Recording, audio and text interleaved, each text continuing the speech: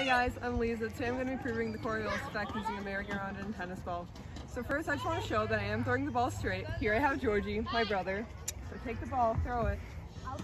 It's going straight, throw it back. It's going straight. Alright, now I'm going to throw it while spinning. Ready? See, threw the ball straight. I wasn't moving, the ball wasn't moving. According to me, I was throwing it straight from my point of view. But because the merry-go-round was spinning, it seemed to have curve.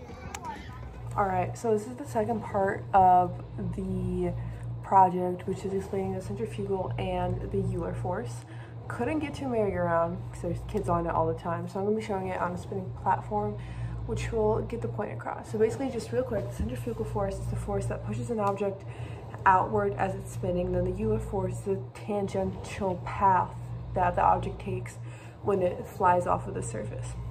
The centrifugal force, a big component of it is mass, so something with less mass is going to fly off faster and will be more affected by the centrifugal force, whereas something with bigger mass and is closer to the center will either not fly off or is less likely to fly off because it's less impacted by the centrifugal force. So here's what I'm going to be using as my example. So in the middle I have an earring box, and then here I have an earring.